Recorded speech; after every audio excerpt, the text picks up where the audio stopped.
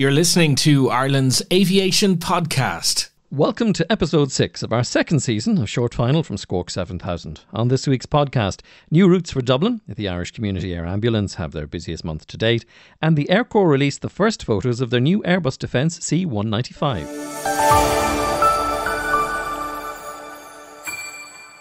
Ryanair has announced 4 new routes from Dublin due to start this winter. Dublin to Cardiff will operate 4 times weekly starting on the 31st of October. The other new routes announced will operate twice weekly to Plovdiv in Bulgaria, Koška in Slovakia and Sibiu in Romania. This winter, Ryanair will operate over 720 weekly flights to over 90 destinations across their network from Dublin. Staying with Dublin news, Emirates has announced that it will increase its Dubai to Dublin service to a daily flight for the first time since March 2020. The daily service will be restored from the 5th of October. Emirates has been operating the route since 2013, initially with an Airbus A330, followed by a Boeing 777. Norwegian have announced their schedule for the summer of 2022, which includes the return of Dublin with services to Oslo and Copenhagen. They will return initially with 4 services per week on these routes. Since the pandemic began, the airline has not operated to Dublin and has significantly shrunk to focus on domestic services within Norway and just a couple of international routes. Norwegian will offer 259 routes from the Nordics next summer. And the first aircraft for the new Norwegian airline Norse Atlantic Airways was rolled out of the paint hangar in Shannon last week. The aircraft, a Boeing 787-9 Dreamliner, Lima November Oscar, was previously operated by Norwegian and stored in Shannon since the 11th of November 2020, when it arrived from storage in Copenhagen. The aircraft has not flown any revenue flights since the 18th of March 2020. The Dreamliner is owned by leasing company AirCap, which has agreed to lease 9 of the type to Norse Atlantic Airways. The new airline has since signed an agreement to take a further 6 Dreamliners on lease from BOC Aviation.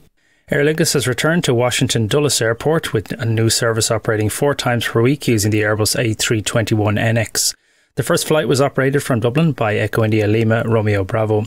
Aer Lingus will also restart services from Shannon to London Heathrow with flights showing on their booking system available from Monday the 13th of September. These will be the first commercial flights from Shannon by Aer Lingus since March 2020. In July, 658,000 passengers passed through Dublin Airport as travel restrictions eased, an 81% reduction compared to July 2019. Passenger volumes to and from continental Europe fell by 76% as 462,000 passengers travelled, while UK traffic declined by 87% with almost 118,000 passengers travelling.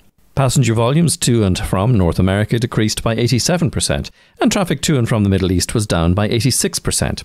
Domestic traffic was down 95%, while just 500 passengers travelled to Donegal or Kerry. 1.7 million passengers have travelled through Dublin so far this year, 91% lower than pre-pandemic figures. Provisional air traffic figures from Eurocontrol have indicated a strong rebound in air traffic in Europe over the last few weeks. In their traffic forecast for the remainder of 2021 published on the 1st of June, the organisation forecasted in the best case scenario that traffic for July would be 64% of 2019 figures. That forecast was very accurate, with 65% achieved, and so far for August traffic is running 1% ahead of expectation at 70%. Overall flight numbers are still 30% below those seen in 2019. However, some airlines are much closer to 2019 numbers.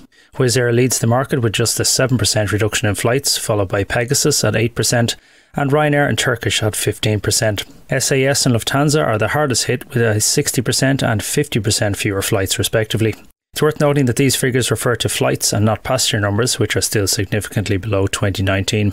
Even still, the strong rebound in flight numbers has to be seen as a good thing. 23,515 flights were operated on Wednesday, the 11th of August 2021, a 2% increase over the preceding 2 weeks. Ryanair, the busiest operator, added the most capacity over 2 weeks with 174 extra flights, followed by EasyJet with 109 and Vueling with 56. Spain saw the largest number of departing and arriving flights, followed by Germany and France.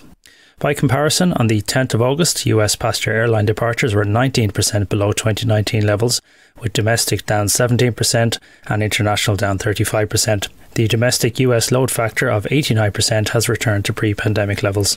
The DAA has issued an advisory notice about forthcoming activities on and around the North Runway site as part of the installation of the instrument landing system. Flight calibration of the ILS will be undertaken during daylight hours from Monday to Friday this week, weather permitting.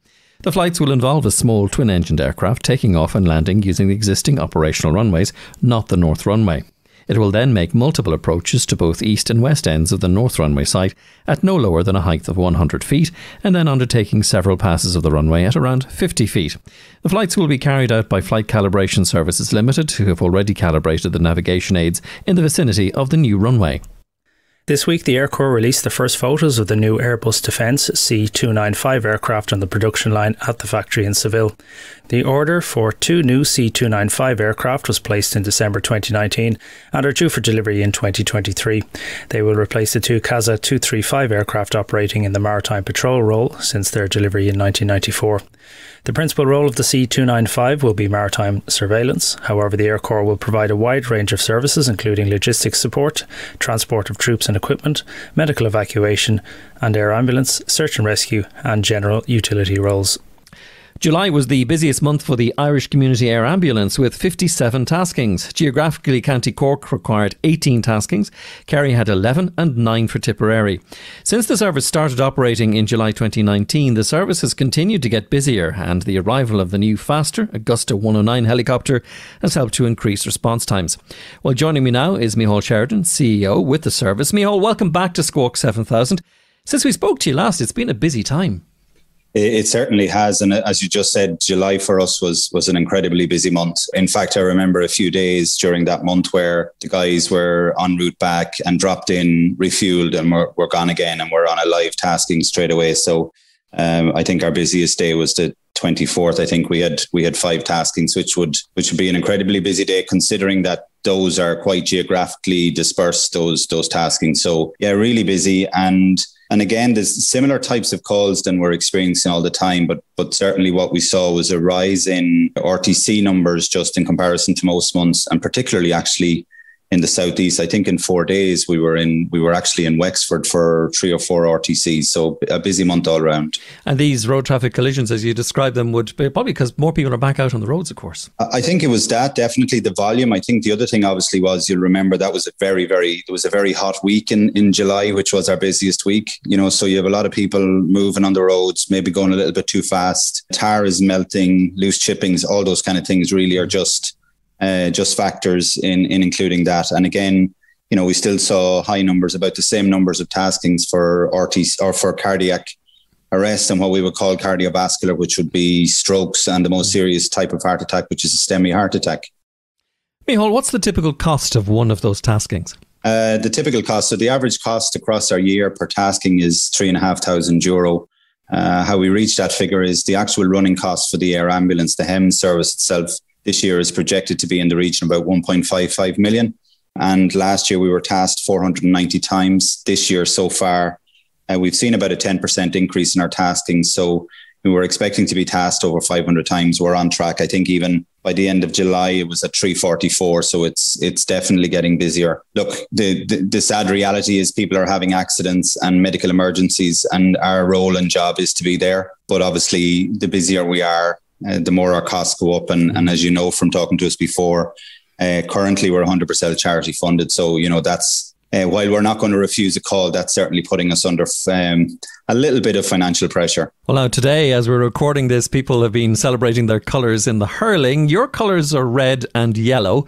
And you've been a bit creative with your fundraising for the next month, I think. What's happening? Yeah, we have. So International Air Ambulance Week happens in September. So we've picked, and typically it's an 8-day week. Who knew? So it's, from the 6th to 14th of September, it's Air Ambulance Week. And we have a couple of initiatives planned both for that week and also for the month of September. On the 10th of September, for example, we've asked schools across the country to get involved in Wear Red or Yellow Day. So I'm a parent and we just wanted to make it simple. So all you have to do is find something red or something yellow for your child to wear. It can be a T-shirt or a hat or a jersey. Maybe a Munster jersey would be appropriate. And wear them to school. And we were asking schools to get involved and just every child to donate €2. We're also asking companies on that day to do the same. So on September 10th to wear red or yellow to work. And look, if work is virtual meetings, then, even if people can wear a red or yellow top or have a little bit of fun with it and make a donation to us. We're also offering people the option of posting their selfies on our Facebook pages as well that day. And then the other 2 big challenges we have that are running during the month of September, and we've actually been blown away by the number of people who've signed up for our next virtual challenge, which is 60 miles for missions. It's, you just complete 60 miles or 100k during September, whatever way you want. We set up a group. We've over 1,000 people who've registered to be involved in that group. What's also on offer is the same challenge, Miles for Missions, during September for companies. So all really people need to do is either go to our Facebook page, or you can go to our website, which is communityairambulance.ie, and find out details on ourselves. Email us, sign up. If you're a company and you'd like to get involved in corporate partnership with us, we have some brilliant spots on our on HEMS, our 109S. We're probably the most attractive flying billboard at the moment. And we've a really good proposal put together for anybody who wants to get involved as a corporate partner as well. Well, when we visited you earlier in the year, you hadn't got the new machine yet. How did that go? It went great. It really did. It went great. Like, people were looking at our new branding, wondering why were we red and yellow when we had a blue and red helicopter in the sky. So I think when the 109S came along, certainly just what it did was it connected the pieces for us. And what we have noticed is a sizable increase in activity related to just people posting, seeing us on Twitter and landing and things like that. Now, obviously, always we say to people, if you're going to video us, we love seeing ourselves out and about. But, the big thing for us is please be careful, because we do have HEMS exemption, so we are landing in areas where the public might be or where people might be. The big difference we've noticed is it's definitely faster. So, our guys leave Rathcoole on a normal day if they're going on a tasking, and what they've described is on the route back from Dublin. So we're doing a little bit more work now to Dublin, because kids are being transferred to the paediatric centres as well as adults to the burn centres in Tallaght. And what the guys have said is on their way back down, they've noticed a 10% difference in the journey back down, which is really phenomenal. Well, Micheál, we wish you and the crew all the very best, and the best of luck with the Red and Yellow Day. Thanks for joining us on Squawk 7000. Thank you, Michael. A Hurricane and Spitfire in the Second World War Polish number 303 squadron markings were due to take to the skies over Northern Ireland this weekend. However, the flight paths were postponed until the 9th of September due to poor weather. More information about the routings and times are available on the Flying in Ireland website. The Polish Air Force operated 14 squadrons alongside the RAF in World War II, larger than any other air force from Nazi-occupied Europe that joined the Allies. Over 17,000 men and women passed through the ranks of the Polish Air Force while it was stationed in the UK. They shot down 745 enemy aircraft, with a further 175 unconfirmed. Thanks, Mark. You can find these stories and more on flyinginireland.com, and a reminder that you can listen to our long final editions. You'll find it wherever you get your podcasts and on our site, squawk7000.ie. Thanks for listening.